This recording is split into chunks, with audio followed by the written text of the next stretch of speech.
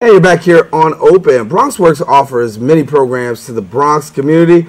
They're here today to make sure you and your family are aware of their after-school programs and not miss the enrollment deadline. So here to give us a little bit more is the Program Director of Cornerstone Community Centers at BronxWorks, Ms. Lizette Yevis, and we welcome you to the show. Good to have you. Thank you. Thank you for having me. Oh, we're glad to have you. So as we talk about summer's in full effect, Yes, but it is. you got summer camp going on too, huh? We have lots going on.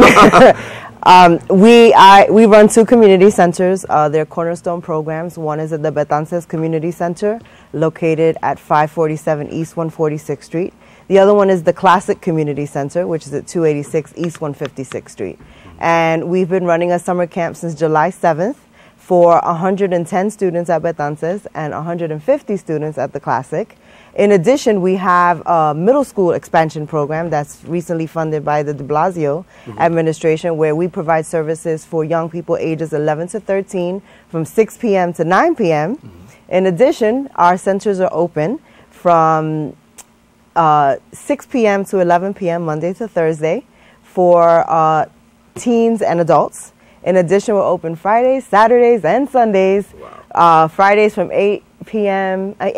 to 12:30 a.m.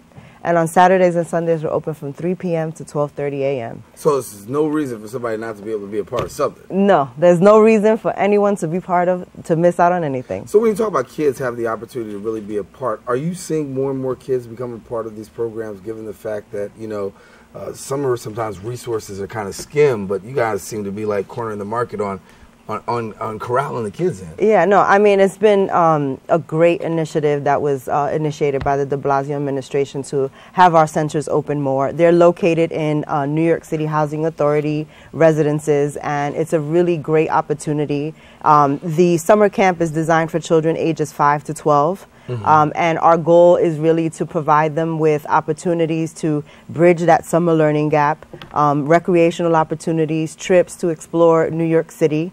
And our trips are mostly linked to whatever the young people are learning. We like to take them to museums. We like to take them to the parks. We like to really just kind of expand their horizons.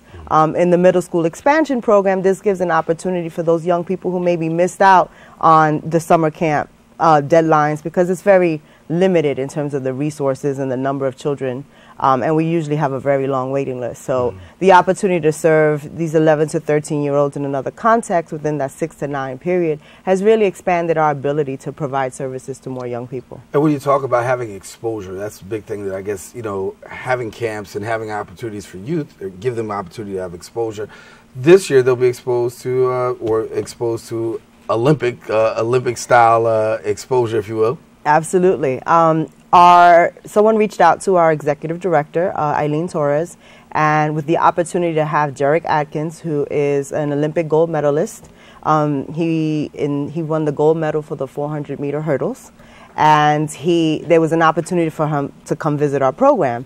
So our site director, Keisha Roberts, jumped on the opportunity and not only had him come in, but created an entire event around it, and we had an Olympic day at the Classic Community Center with both our kids from Betances and the Classic. So we had over 250 children participate in different Olympic activities, and then the culmination was him speaking to the young people about his experience being a gold medalist. It was a very exciting talk because he not only emphasized his excellence in sports, but he also emphasized that he also was very academically oriented, and it helped in terms of reaching his goal.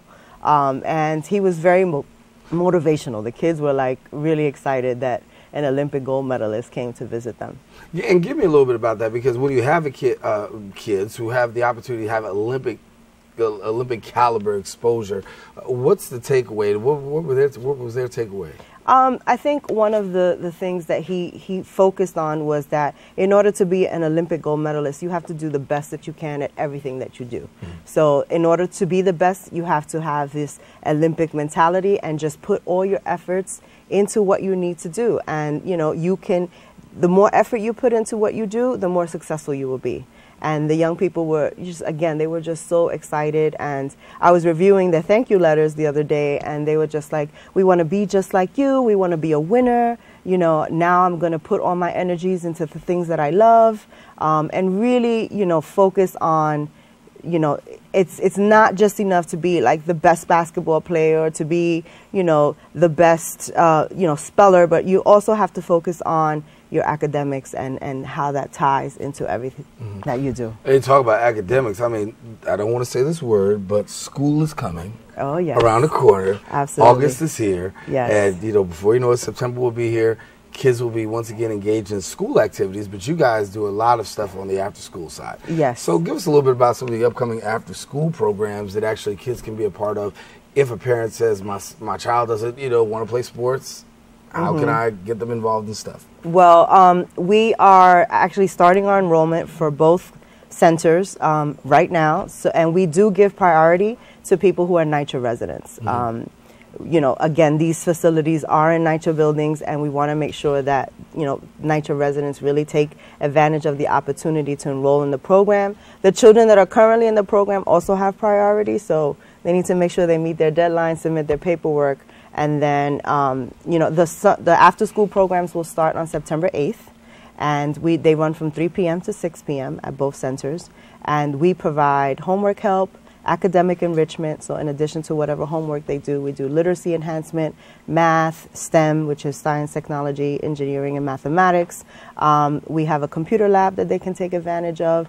We do also art, dance, physical education is a very important component of our program, and recreation. Just, you know, we try to make it very balanced so that, you know, they get that after they come out of school, but we also do hit them with the academics as well. So people who want to find out more information about BronxWorks?